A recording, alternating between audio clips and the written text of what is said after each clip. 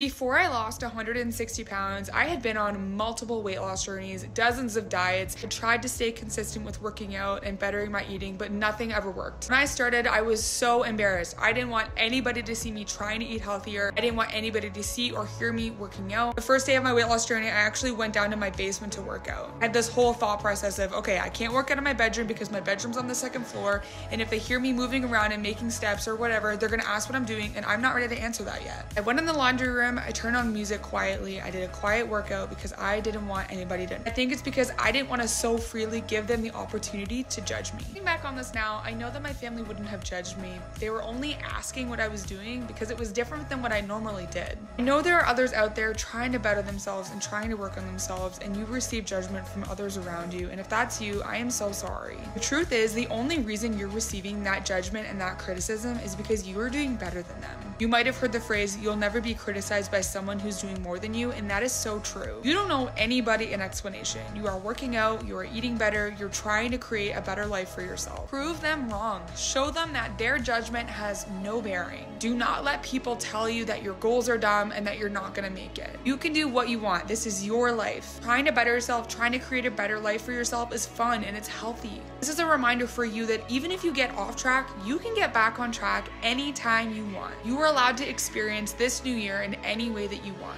New Year's can be the only time where people truly try to change. Don't take that away from yourself, and don't let anybody else take that away from you. Don't listen to the judgment. Don't listen to the hate. You can do this.